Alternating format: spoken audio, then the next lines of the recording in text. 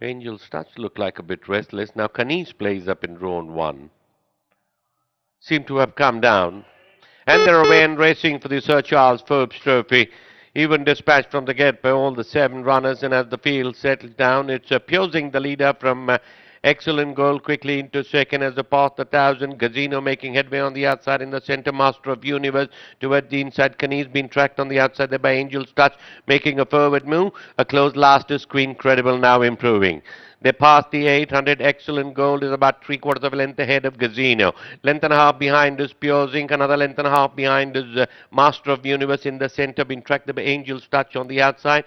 Another 2 lengths behind Canis and Queen's Credible as they pass the 600 and edge turn for home.